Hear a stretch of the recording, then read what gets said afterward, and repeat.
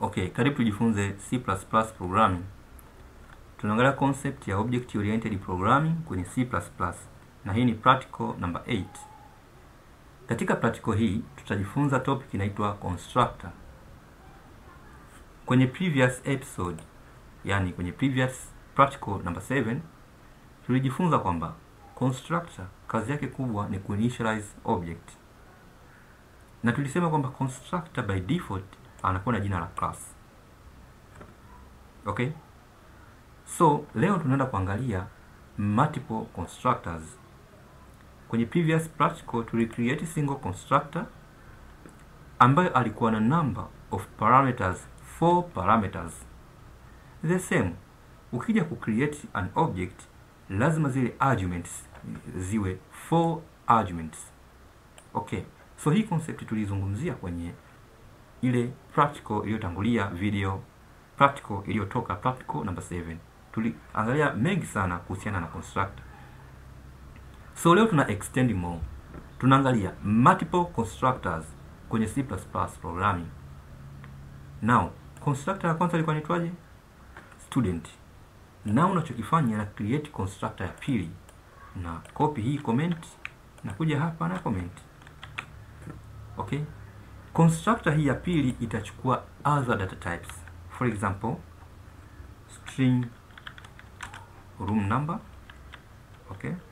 Room number. Then na terminate. Then string block number. Then na terminate. Then string. Okay? Key ID. For example, natengeneza constructor kwa ajili ya hizi variable tatu. Constructor lazima iwe na jina la class. Hata kama natengeneza constructor ya pili, lazima iwe na jina la class. Jina la class ni nini? Jina la class ni student. Kwa haijalishi hata kama hapa nili create student, haijalishi. Na hapa na create constructor inaanza na student. Humu ndani napitisha parameters. Parameters ni hizi nini? Variables. Okay? So variables zangu zote hizo ni string. Na create variable ni string, hizi ni parameters. String room. Okay? Inafuata na kwa ni string block. Okay? Then inafuata na kwa ni string key. Okay? Na implement constructor yangu hizi brackets. Kisha naja kusema room number itakayoingia hapa ni sawa sawa na room number hii. Okay? Nadhani concept tulizungumza kwenye practical number 7. Okay? So sina haja kurudia.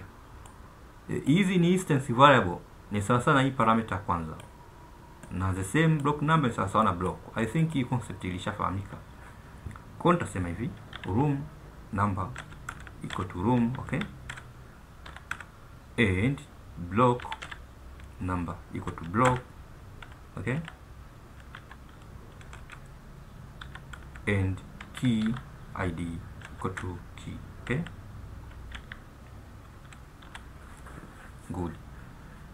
Sasa basi, ili constructor hizi mbili ziweze kupropagate, kanuni ni kwamba haitakiwi zifanane number of parameters. Hapa zimepita parameter 4. Hairuhusiwi constructor ya pili kupitisha parameter 4. Ni lazima ziwe pungufu au ziwe zaidi ya 4. Kwa sababu zote zina majina sawa. Kwa usiruhusiwi humu kupitisha parameter nyingine. For example, nikasema labda pengine string cname, nikapitisha tena string gpa. Hichi kitu hakiruhusiwi. Yani hairuhusiwi namba za hapa idadi ikafanana na idadi ya hapa. Hairuhusiwi. Hapa zipo ngapi? 1 2 3 4 na hapa 1 2 3, of course tuishie tu ziwe 4 ziwe hapa. Hairuhusiwi kuwa match namna hii. Yani hapa 4 na hapa 4 hairuhusiwi. Lazima hapa zizidi kidogo au zipungue. Unaona hapa zimepungua, zipo ngapi? Zipo 3. Kwa kanuni ya constructor zikiwa kuanzia 2 na kuendelea, hata zote hizo hazitakiwi kufanana length ya parameters. Na naposema parameters nadhani naeleweka kwa sababu tulishazungumza kule nyuma kwenye practical za functions na method. Parameters hizi length haziruhusiwi kuwa sawa na hizi, haziruhusiwi hata kidogo. Kwa huku ninapo tengeneza object, hiyo object ataangalia kwamba wewe unapitisha argument ngapi. Argument zikiwa 4 ataenda kwenye hii ya kwanza. Argument zikiwa 3 ataenda kwenye hii ya pili. Ndio maana yake. Now to create object mwingine. Object ni student, then hii itakuwa ni student 4. Okay? After then naanza kupitisha number of arguments. Room number ni string. For example, room number is room 1. Comma. Kinachofuata nini? Block number. Block is block 2. Okay? String hiyo, comma. Kinachofuata nini? Ni key. Key is key, for example 1. Kwa hiyo moja kwa moja amekimbilia tayari kwenye constructor ya pili. Okay? Ameenda kwenye room ya kwanza, block na key. Siruhusiwi kuongeza argument nyingine, labda 3. Nikiweka 3 tu anahama, anaenda kwenye constructor ya kwanza. Umeona ameiona nini? GPA. Kwa hata hapa anakuja kubadilika, anasema hiyo tayari inakuwa hii ni first name, hii ni last name, hii ni course name, hii ni GPA. Kwa nini nimeongeza argument? Nikiondoa hii anahama. Ilikuwa ni first name, imekuwa ni room, block na key. Inaenda kwenye constructor ngapi? Ya kwanza. Okay? Now terminate. Now unaweza ka print output ya student number 4. Okay? Now you can print, this is a student number 4, copy it, the same code, then paste it. This is a student number 4, naongeza, then 4, then nabadilisha tu hapa kwa sababu nilicopy, just andika room number, okay? Then object ya 4, then room number is block, napata block number, okay? Then object ya 4, kinachofuata ni key ID. Then hii remove. After then come to run on output.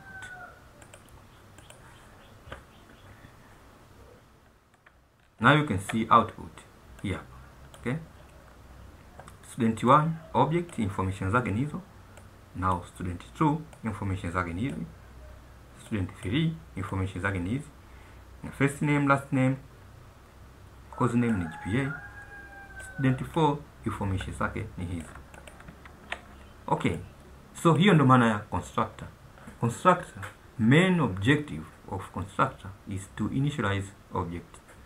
Na kanuni ya constructor lazima iwe na jina la class. Hata kama zipo 100 zote ziwe na jina la class. Ila number of parameters lazima zile length tofautiane. Hii kama ina 4 number of parameters, hii iwe na 4, iwe na zaidi ya 4 au pungufu ya 4, sifanane na namba zilizokuwa hapa in length. Nikicreate constructor ya 3 itakuwa na jina la student hilo hilo, lakini hasitaki kufanana na hii wala kufanana na hii number of parameters.